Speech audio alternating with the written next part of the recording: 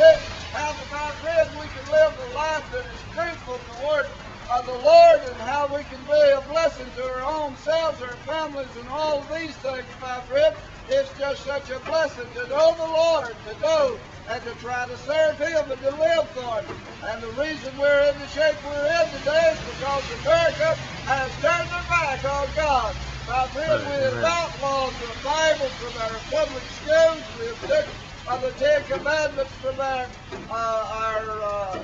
courthouses and places, public places of this, my friend. We have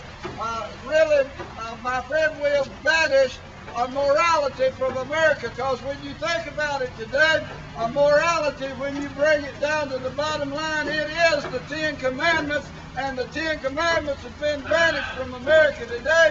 You can't display them anywhere, my friend. They'll put you in jail for it. They'll throw you out of your office if you are a political person. And my friend, we've done away with morality. We've done away with, tried to do away with Christianity.